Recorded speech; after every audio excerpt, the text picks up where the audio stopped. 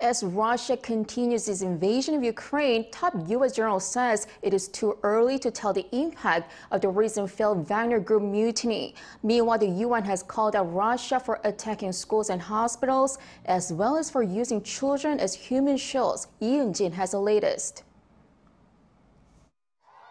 Western analysts have said Russian President Vladimir Putin appears to be in a heightened emotional state and that his recent public appearances can be seen as damage control following the Wagner Group's recent failed mutiny. CIA Director Bill Burns, during his remarks in England on Saturday, said that the mutiny showed the corrosive effect of President Vladimir Putin's war in Ukraine, while the U.S. military's top general, General Mark Milley, told reporters on Friday that it's likely too early to tell the impact of the Wagner Group mutiny on Russian President Vladimir Putin. The head of the Russian paramilitary organization Wagner Group, Yevgeny Prigozhin, who led the mutiny, is now confirmed to be in Belarus.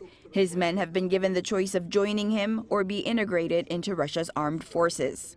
Meanwhile, the United Nations has announced it has added Russian armed forces to a global list of shaming for maiming some 518 children, carrying out 480 attacks on schools and hospitals, and using 90 children as human shields. In Ukraine, the Secretary General decided to list the Russian armed forces and affiliated armed groups under Section B of Annex 2 for attacks on schools and hospitals and for killing of children.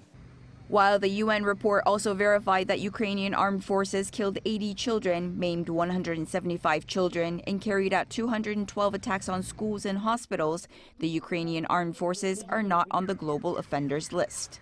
And amid fears that Russia might blow up the Zaporizhzhia nuclear power plant, Ukraine is holding drills to prepare emergency services with how to deal with a potential radioactive disaster.